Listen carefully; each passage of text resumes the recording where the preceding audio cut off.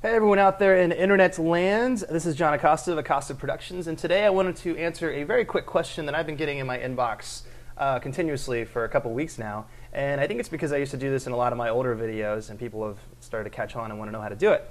So the question was, how do I create a freeze frame in Final Cut Pro 7?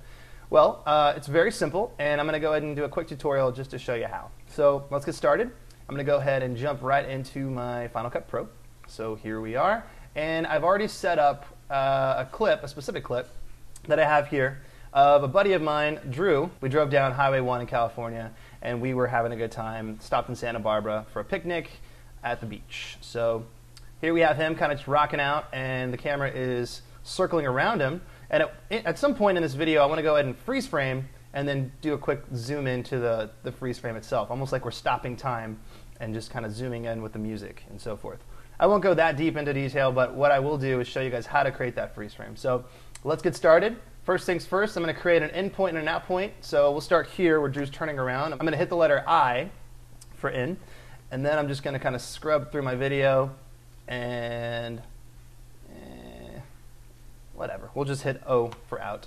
That's sufficient enough. Okay. Now take this clip, drag it on down into our timeline. Boom, there we have it.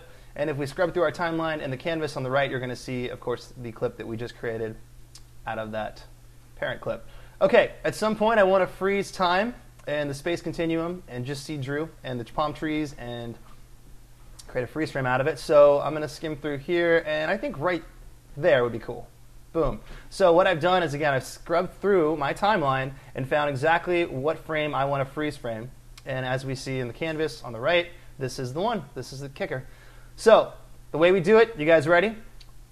Brace yourselves. Here it is. We're going to hold our Shift key on our keyboard, and then we're going to hit the letter N as in new frame, and boom, lo and behold, in the viewer, it automatically creates a copy of what we see in our canvas instantly in here.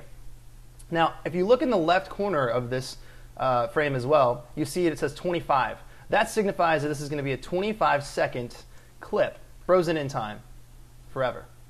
Well, for 25 seconds. And the way this actually works is Final Cut has the option right here in Final Cut Pro's User Preferences. If you come up here, click on User Preferences, and you go to the Editing tab right here, you'll see the still/freeze duration is set on my computer for 20 with a pre-roll of 5 seconds on my system. By default, I believe it's 10, so that'll probably be what you have on your system unless you've toggled this at all in the past.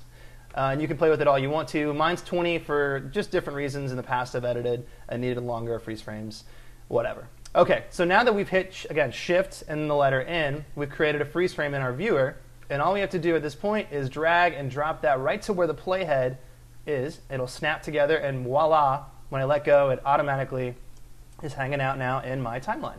So if we watch the video real quick, you'll see that Drew is hanging out, and boom, he all of a sudden gets frozen in time, and he's going to hang there for 20 seconds. At this point, we can double click on this freeze frame that we've created right here. Again, it'll load up into our viewer, and we know that because right here in our timeline, or I'm sorry, in our viewer, we have these double dots. And that signifies that that is actually referencing the clip that's sitting right here in our timeline. From here, we can go into motion and play with the parameters of the basic motion. We can slowly keyframe zooming into Drew. We can rotate. We can go crazy. We can go wild. We can go nuts. We can do whatever we want to. We can even add effects, make it go black and white with a crossfade, so forth and so on. Very cool stuff.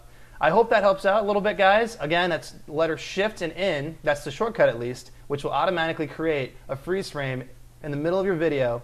And then you can jump to another clip, or you can do some crazy awesome effects on the freeze frame itself. All right, guys, hope that helped out. This is John Acosta from Acosta Productions, and take it easy.